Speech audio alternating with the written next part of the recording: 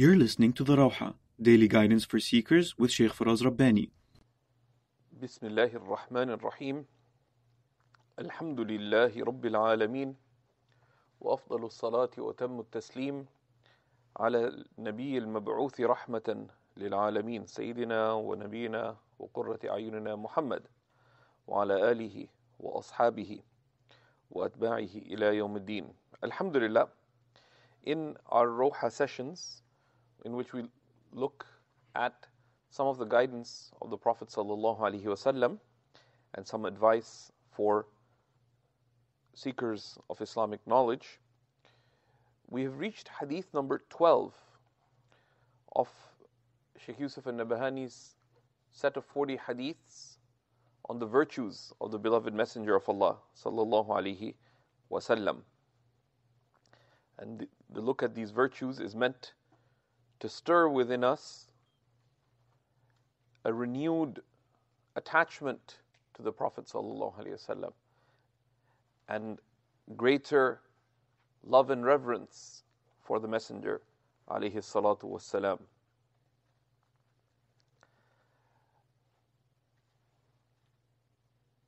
So, hadith number 12, which is related by Sayyidina Anas radiallahu ta'ala anhu, and Anas radiallahu ta'ala anhu, أنه قال رسول الله صلى الله عليه وسلم أوحى الله تعالى إلى موسى. Allah Most High revealed to Sayyidina Musa, نبئ بني إسرائيل أنه من لقيني وهو جاحد بأحمد أدخله النار. That he said to Sayyidina Musa, inform Bani Israel that whoever comes to face me, having rejected Ahmad, I shall enter into hellfire. قال يا رب ومن أحمد. And Sayyidina Musa said, O Lord, and who is Ahmad? Allah Most High responded, قال ما خلقت خلقا أكرم علي منه. I did not create any creation more honored by me or more honorable to me than him. كتبت اسمه مع اسمي في العرش قبل أن أخلق السماوات والأرض. Said, I inscribed his name with my name on the throne before I created the heavens and the earth. إن الجنة محرمة على جميع خلقي حتى يدخلها هو وأمته. And paradise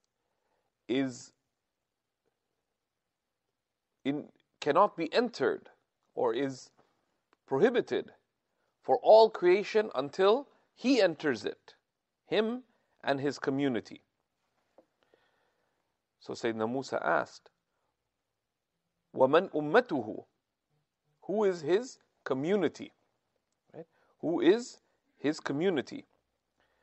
And Allah subhanahu wa ta'ala responded, Al-Hammadun, the most praising ones.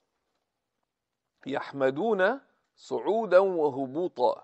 They praise when ascending and when descending.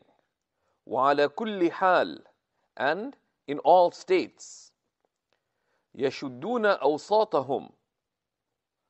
They tie their belts. They tighten their belts. وَيُطَهِّرُونَ أَطْرَافَهُم, and they purify their limbs. صَائِمُونَ بِالنَّهَارِ رُهْبَانٌ بِاللَّيْلِ. They are given to fasting by day and are devotees by night. أَقْبَلُ مِنْهُمُ الْيَسِيرِ. I accept from them a little, the little works. وَأُدْخِلُهُمُ الْجَنَّةِ بِشَهَادَةِ أَن لَا إِلَهَ إِلَّا اللَّهِ. And I enter them in paradise for the testification that there is no God but God. So this is Allah subhanahu wa ta'ala's description of the Ummah of the Messenger sallallahu alaihi wasallam. And the first characteristic of the Ummah is they are the Hammadun, the most praising. Right? The most praising. Hammad is fa'al.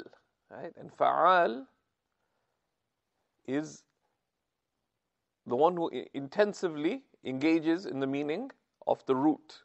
And hamd is to praise.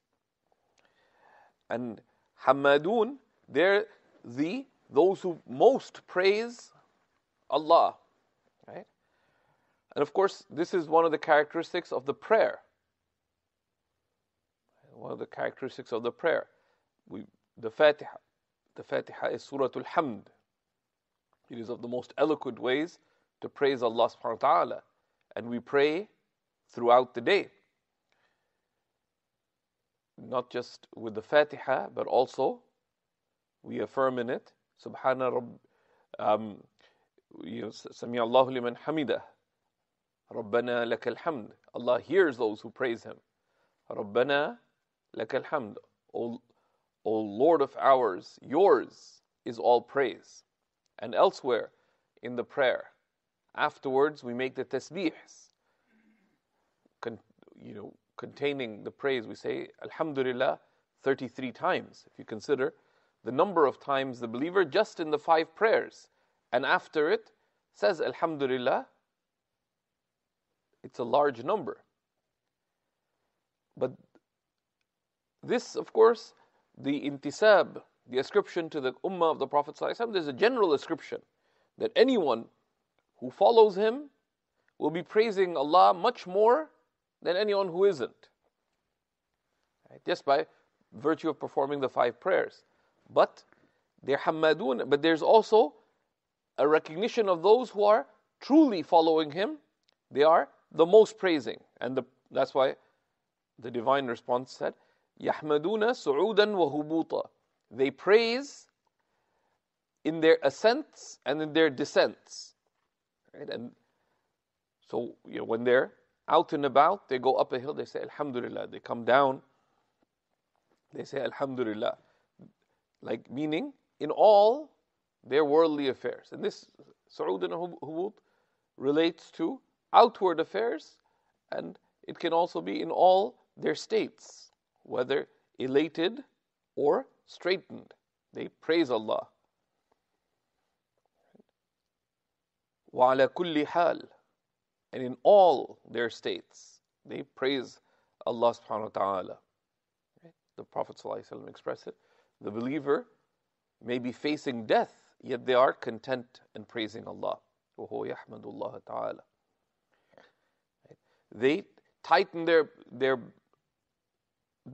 belts, meaning that they strive. Right? They strive. Right? يُطَهِّرُونَ أَطْرَافَهُم. They purify their limbs. That's the gift of wudu outwardly. And they purify their limbs from sins. And taqwa, the majari of taqwa, the taqwa of Allah, mindfulness of Allah is manifest upon the limbs, the outward limbs and the greatest limb, which is the heart. صَائِمُونَ بِالنَّهَارِ. They are frequent in fasting by day. Right? One adopts the sunnah fasting, striving to fast 3 days of every month. The special days of the year, such as the day of Arafah, that is coming in a month's time, or Nisf Sha'ban, other such days, the 10th of Muharram, and then the special occasions, such as fasting during the first 9 days of Dhul Hijjah. And then the other sunnah fast of fasting Mondays and Thursdays, fasting the middays of each lunar month, etc. Ruhbanun bil-layl. Ruhban is plural of rahib. And the rahib is, right? The rahib is referred to a monk, right? It was a term used to describe monks, but they're devotees. They are fully devoted to Allah. Okay? And some of the Salaf, taking from this, they said, they described the Sahaba that fursanun bin nahar, ruhbanun bil layl. They were warriors by day and devotees by night. Right? Devotees by night, how? Following the sunnah of night prayer. قُمِ اللَّيْلَ إِلَّا قَلِيلًا. Stand the night in worship, but a little. I accept from them even a little good deeds, right? Because of the great rank and virtue and honor of the Ummah of the Messenger sallallahu alaihi wasallam. Right? And I enter them paradise. The condition for paradise is to die upon La ilaha illallah. Right? The witness that there's no God but Allah. So Sayyidina Musa said, Ij'alni nabiyya tilka al-ummah. So Sayyidina Musa said, make me the prophet of that ummah. Because he's already a prophet and you seek the highest of matters. So that's such an honored ummah, then make me the prophet of that ummah. قال تبارك وتعالى نبيها منها. Allah Most High responded, its prophet is from it. قال اجعلني من أمتي ذلك النبي. So Sayyidina Musa said, make me from the community of that prophet. قال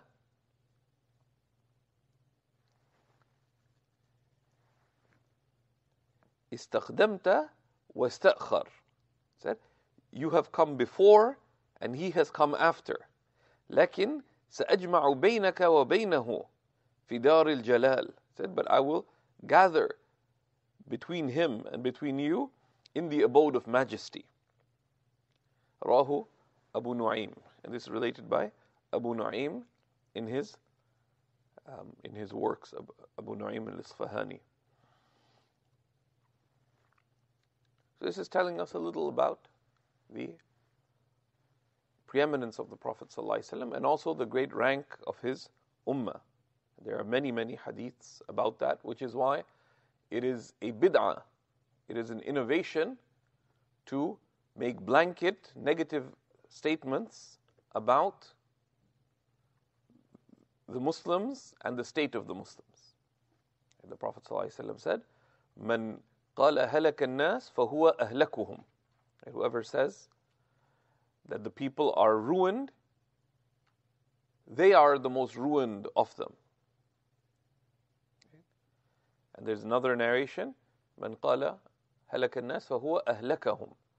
Whoever says the people are ruined, they have ruined him. They have ruined the ummah, the people. Why? Because the believer is someone who is praying for the good, is concerned for the good and praying for it. Right? So there's this Indian scholar, someone asked about permissibility of praying against one's enemy if oppressed. He said, if you're oppressed, don't forget to pray to get out of your oppression first. If you get out of your oppression, the oppressor no longer really matters. And that's the first thing. Okay? So if there's oppression, you pray against the oppressor. There's wrongdoing, you pray against the wrongdoer. But you're still stuck in exactly the same spot. Except there's no oppression, but you're still stuck there. Right?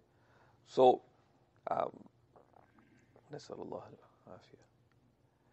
the next hadith, عن جابر بن عبد الله رضي الله تعالى عنهما أن عمر رضي الله تعالى عنه أتى النبي صلى الله عليه وسلم بكتاب أصابه من بعض أهل الكتاب فقرأه عليه فغضب So Sayyidina Jabir relates that Umar, radiallahu ta'ala anhu, that Sayyidina Umar, came to the Prophet sallallahu alaihi wasallam with some writing that he obtained from some of the people of the book, and he read it to him.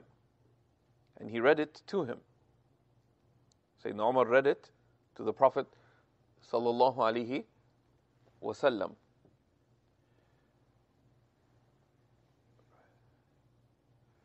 So he was فغضب, and the Prophet ﷺ was upset. وقال لقد جئتكم بها بيضاء نقية لا تسألوهم عن شيء فيخبروكم بحق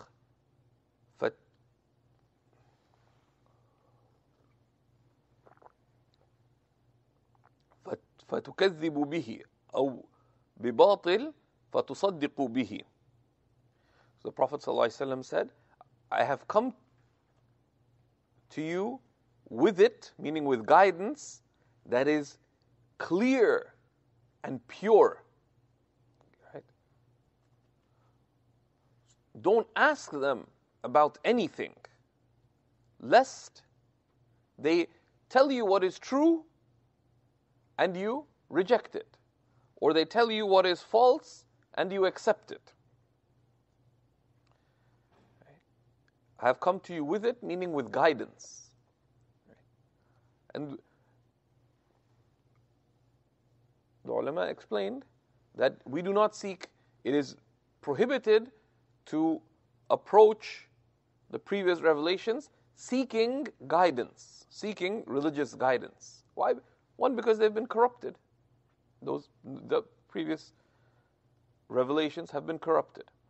So it's not a reliable, decisive source of guidance, particularly in matters of belief, but also in matters of practice. And number two, it's been abrogated. And number three, the Quran and the Sunnah are a sufficiency for the believer. So joining between such hadiths and the hadiths saying hadithu an Bani Israel, relate from Bani Israel, wala haraj, and there's no harm. But then he said, لا تصدقوهم ولا تكذبوهم. Do not believe them and do not reject them. That here, these hadith, جئتكم بها, I have come to you with it, meaning with guidance. Right? That we take our guidance from the Quran and the Sunnah. And then the other hadith, he said, hadithu an Bani Israel. Relate from Bani Israel. Right? That you're not taking guidance from them, but you say, according to the biblical tradition, such and such.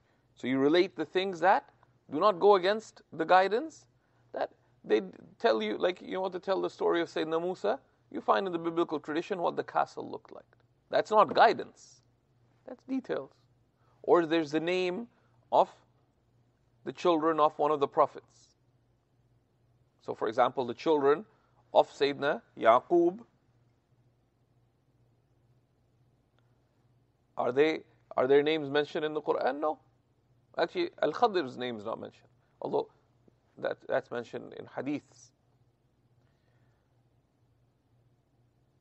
So those kinds of details, you relate them, but without believing in them. So we don't take guidance from them. We don't accept what they affirm as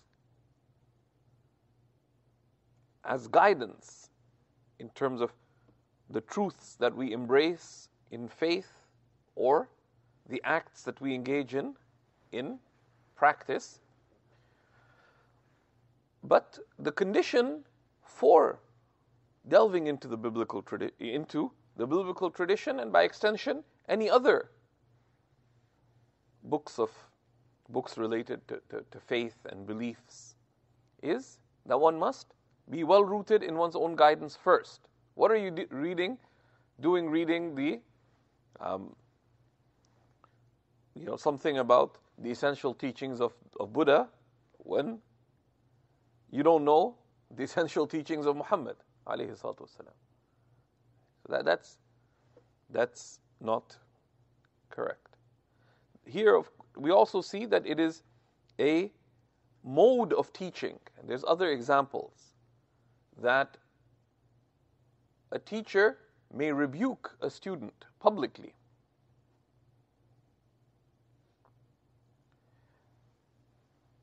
In order to teach others. In order to teach others. Of course, within the bounds of the adab of the deen and the limits of the deen and the akhlaq entailed by the deen, right? And in here, the Prophet ﷺ did not put him down. He was upset by what he did, and he corrected him. But he corrected him in a positive manner. But this is still, a public rebuke is hard. Right? And of course, Sayyidina Umar was at a level of bearing that, even though the default is that someone be corrected privately.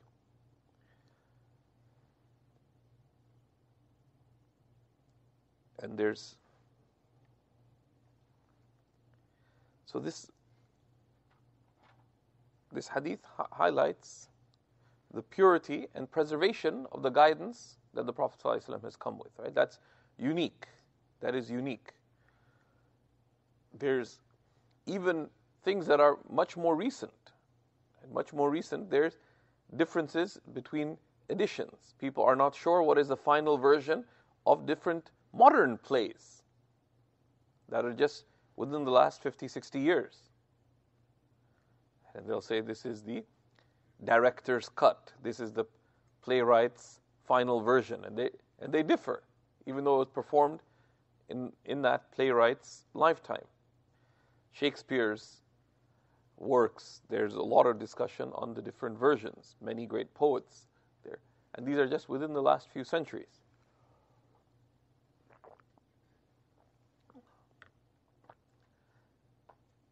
And we'll see more of the virtues of the Prophet ﷺ and his Ummah. We also see the guidance with respect to taking off other religious traditions. We'll look briefly at some of Imam Ghazali's advice to seekers of knowledge from his work أيها الولد. بسم الله الرحمن الرحيم. أيها الولد فينبغي لك. So Imam al-Ghazali says about the necessity of basing one's religious knowledge and action on following. Right? On following of the Prophet ﷺ and in the prophetic way. So he says, أيها الولد, dear child, فينبغي لك أن يكون قولك وفعلك موافقا للشرع. It is incumbent upon you that your words and your actions be in accordance with divine guidance, the shara. إذ العلم والعمل بلا اقتداء الشرع ضلالة. Because knowledge and action without following divine guidance is misguidance. And this is connected to what he talked about before, about to know what it means to obey, and obeying Allah and His Messenger entails following. But we see also here an important part that for a student of Islamic knowledge, and every believer at some level needs to be a student of Islamic knowledge, because obedience to the divine command requires knowledge of the divine command. And doing what Allah has made praiseworthy requires knowledge of what is praiseworthy. So every believer needs to be a seeker of knowledge at some level.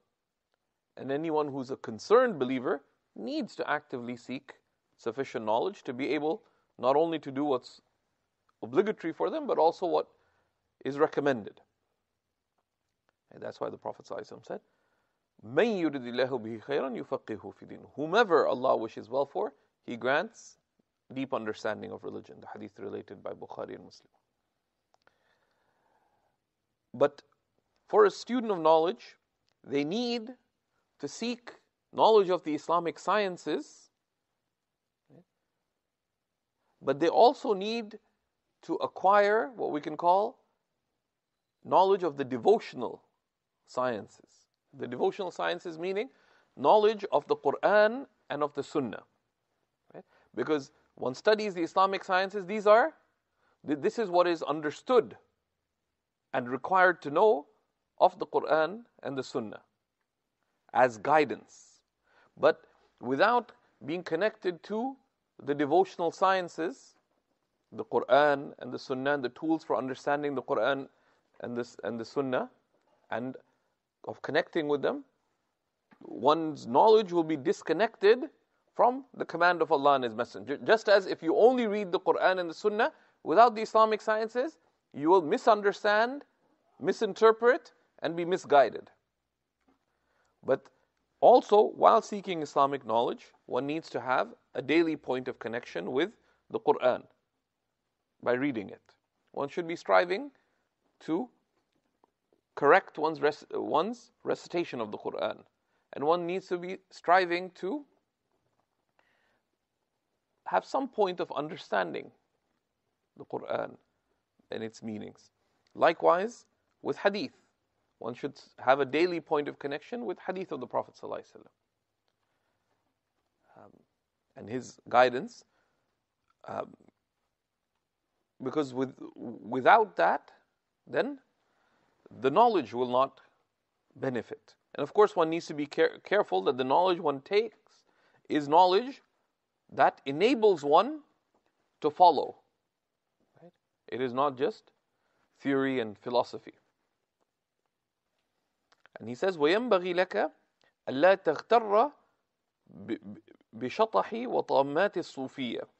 And it is incumbent upon you that you not be deluded by the ecstatic statements and absurd affirmations of some Sufis. Okay? And as-Sufiyya here, the L is a referential L, as he'll make clear. Right? Because he'll define what is true spirituality. Right? The L here is referential of some Sufis, of some of the people of the spiritual path.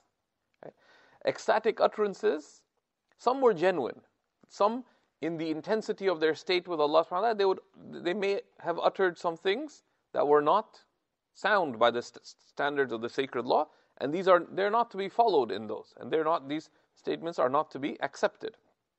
Okay? And likewise, the shocking actions, because لأن سلوك هذا الطريق يكون بالمجاهدة وقطع شهوة النفس وقتل هواها بسيف الرياضة. He says because the traveling of the spiritual path is only through spiritual striving. Meaning that the spiritual path is not about eloquent poetry and ecstatic utterances and so on and so said this and so on said this amazing thing. Wow. That is not the spiritual path. Right? Rather, it is only by mujahada, by spiritual striving, as the Prophet ﷺ said, "Al-mujahidu man jahada nafsahu lillahi azza wa jal." The mujahid, the one who strives, is one who strives against their own lower self for the sake of Allah, and cutting off the desires of one's lower self, those desires towards the prohibited. وَقَتْلِ هَوَاهَا, and killing its caprice, which is its wayward inclinations. بِسَيْفِ الرِّيَاضَةِ, by the sword of spiritual discipline, right? Of spiritual training, literally, or spiritual discipline. Right? And one needs to have, and this is the third aspect of what a seeker of knowledge needs in their seeking of beneficial knowledge. They need to seek Islamic knowledge, but they also need to seek devotional knowledge, of the Quran and the Sunnah, and they need to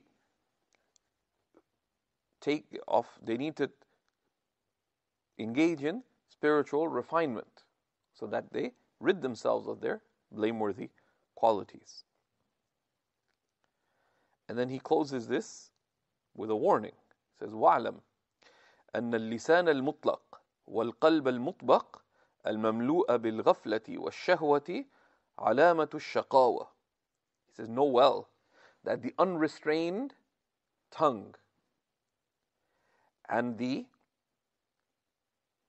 sealed heart that is filled with heedlessness and desires are a sign of shaqawa, of being of the people of eternal loss. Right? Al-lisan al-mutlaq, and the unrestrained tongue. Why? Because it's clear from the Quran and the Sunnah that a condition for being on the straight path is to control one's speech. Ya ayyuhalladhina amanu, O you who believe, ittaqullah, be mindful of Allah, wa qulu qawlan sadida, and speak only words that are upright, that are purposeful, that are positive. Yuslih lakum a'malakum, then Allah will rectify for you your deeds. Wa yaghfir lakum dhunubakum, and He will forgive for you your sins. وَمَنْ يُطِعِ اللَّهَ وَرَسُولَهُ, and whoever obeys Allah and His Messenger, فَقَدْ فَازَ فَوْزًا عَظِيمًا, has indeed succeeded with a tremendous success. What is the only action of obedience that is mentioned in this verse? It is to speak words that are upright, purposeful, and positive. قُولُوا قَوْلًا سَدِيدًا. And we know from the hadith of Sayyidina Mu'adh that our people dragged to hell by anything but the harvest of their tongues. And the sealed heart, the closed heart, and that's the heart that is closed, that has not been turned towards Allah subhanahu wa ta'ala. That is not being polished, because the heart is like a mirror, but it requires polishing. And if it's not polished, it will cloud and rust and corrode. Al-mamlu'a bil-ghafla. And why is it closed? Because it has been filled with heedlessness. Wa-shahwa, and desires are a sign of perdition. And we know the hadith that inna fil jasadi la mudgha, truly in the body is a morsel of flesh. Idha salahat, salah al-jasadu kull. If it's rectified, the entire body is rectified. وَإِذَا فَسَدَتْ فَسَدَ الْجَسَدُ كُلُّهُ. And if it's corrupted, the entire body is corrupted. أَلَا وَهِيَ الْقَلْبِ. Right? And truly it is the heart. He says, حَتَّى لَا تَقْتُلَ نَفْسَكَ بِصِدْقِ الْمُجَاهَدَةِ. Until you don't kill your lower self with true striving. وَالَّذِينَ جَاهَدُوا فِينَا لَنَهْدِيَنَّهُمْ سُبُلَنَا. And those who strive for our sake, we shall surely guide to the pathways to us. Right? Unless you need حتى لا تقتل نفسك بصدق المجاهدة لن تحيي قلبك بأنوار المعرفة. Until you don't kill your lower self with true and sincere striving, you will not bring your heart to life with the lights of knowing Allah, with the light of true conscious faith. We ask Allah subhanahu wa ta'ala to grant us that. Sallallahu ala Sayyidina wa Nabina Muhammad wa ala alihi wa sahbihi wa sallam. Walhamdulillahi Rabbil Alamin. Allahumma زقنا قلوبا حية محلى بأنوار معرفتك، وطهر قلوبنا وألسنتنا من كل وصف يباعدنا عنك وعن مشاهدتك وعن رضاك وقربك بفضلك وكرمك وجودك يا رب العالمين. وصل وسلم وبارك على سيد المرسلين صاحب القلب السليم والخلق العظيم سيدنا ونبينا محمد سيد الأولين والآخرين وآله وصحبه وأحبابه إلى يوم الدين. وآخر دعوانا أن الحمد لله رب العالمين. Thank you for listening to the Rawha, Daily Guidance for Seekers with Shaykh Faraz Rabbani. Help Seekers Hub give light to millions around the world by supporting us through monthly donations by going to seekershub.org/donate. Your donations are tax deductible in the US and Canada.